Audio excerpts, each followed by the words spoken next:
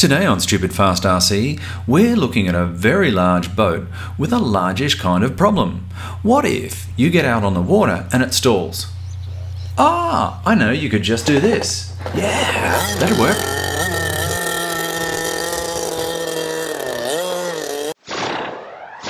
Stupid Fast RC. Today on Stupid Fast RC, I'm going to run you through one of my pet projects, which was putting an electric starter on this gas boat. Now, if you've had a brushless boat, this is probably not the most exciting thing you're going to see all day. However, if you've had a gas boat, slightly different story. Now, one of the problems with having a gas boat is if it stops out in the middle of the lake, you've got to go swim for it. And depending on where you are, that could be a real problem for you. So I saw this electric starter on a Baja or Baja, depending where you're from or how you like to pronounce that. And I thought, well, no real need for it on there, but on the boat, yeah, it's of real value. So I bought it, and it was a lot harder to fit than I thought, because first of all, the motor didn't screw straight onto the front of my marine engine, which it had a totally different size drive shaft.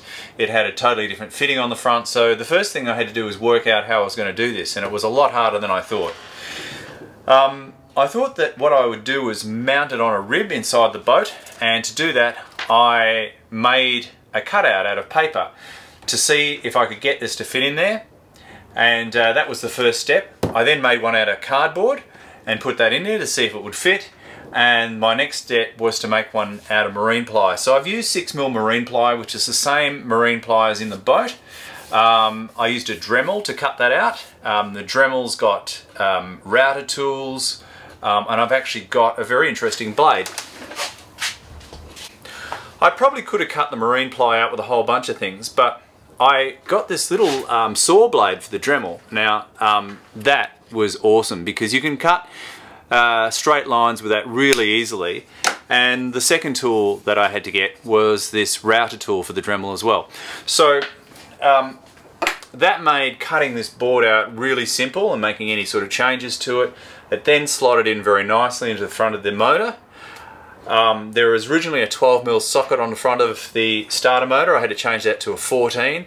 Interesting thing about 1/4" drive sockets is that they only really normally go up to 13mm, and so I had to buy a dodgy toolkit that actually went up to 14mm, and then I was able to change the front of this so I could actually fit it all on. So that was a bit of a story in itself.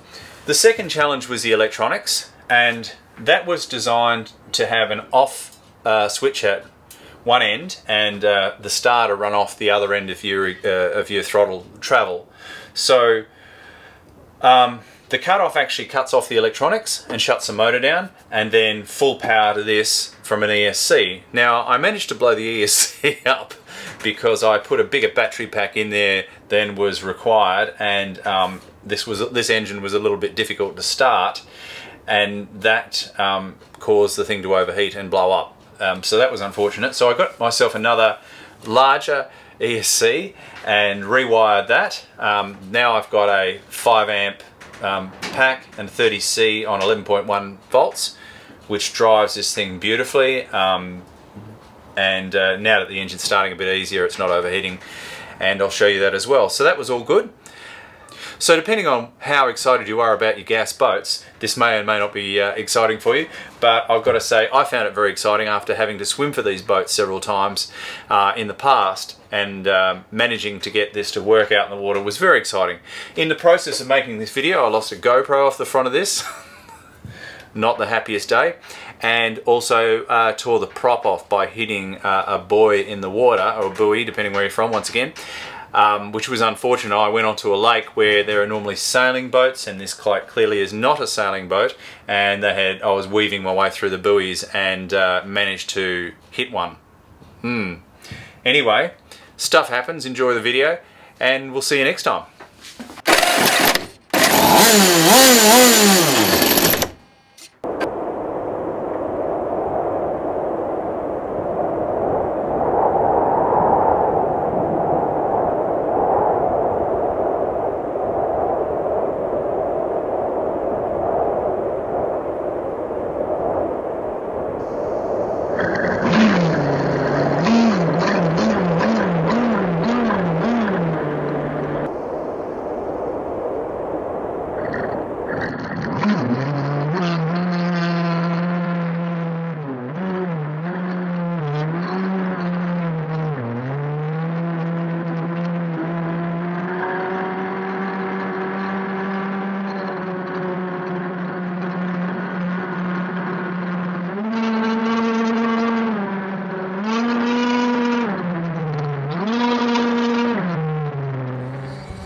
dark, this screen.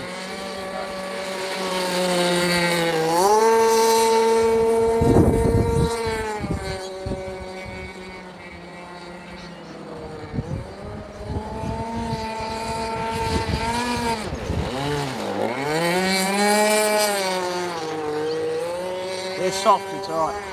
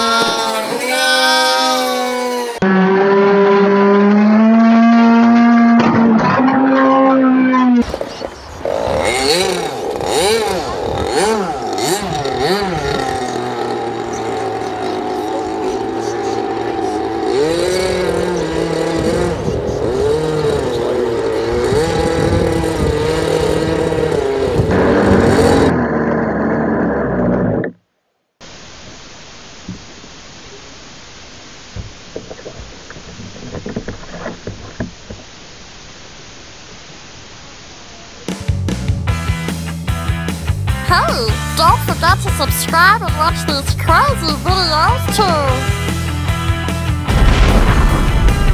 Stupid fast, awesome.